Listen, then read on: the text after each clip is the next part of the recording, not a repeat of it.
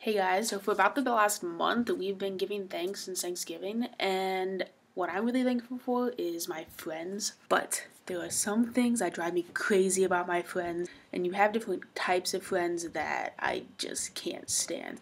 So in today's video, I'm going to be explaining the types of friends that I have in my little friend group at school. So no matter who your friends are, you always have that one dumb friend who acts like they don't understand anything that's going on, and they have to constantly ask, what's going on? I don't know about you, but this drives me crazy. They're acting like a blonde in a movie that has a script to be dumb.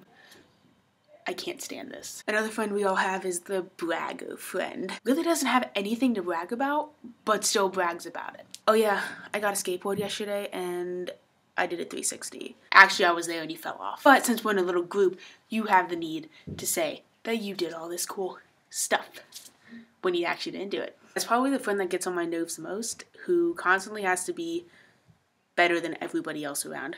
Which leads me to another friend who tries to one-up everybody in the group. Yeah, guys, I got a new motorcycle yesterday. That's cool. I got a Porsche. That person always has to be one more step up, and that drives me insane. I honestly can probably be around this person no more than an hour at a time. It just makes me go, phew. So this is the friend that nobody can stand, not even for an hour, so I guess this is a better, worse friend? I don't know. This is the annoying friend, aka the person who talks out of turn. So like me and my friend are talking about, and this person comes up and she starts talking about something that happened last year. No one cares. Do you not see us talking about something completely different? That's the thing. They don't notice that. It's all about them. So I guess you could call it the conceited person or the conceited friend in the group. So they just come up and talk about random stuff that no one could possibly care about. It also normally involves them doing something really cool that, once again, no one cares about. All in all, I am thankful for my friends, even if they fall into this category. I still love them to death, and I wouldn't be anywhere without them today. They keep me company on the weekends, which is kind of nice because I'm not alone with a cat watching movies.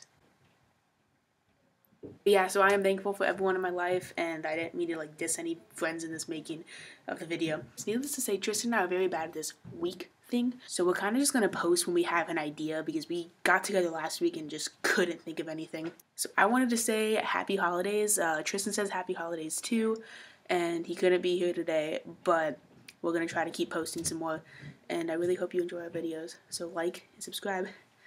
Happy holidays, everyone.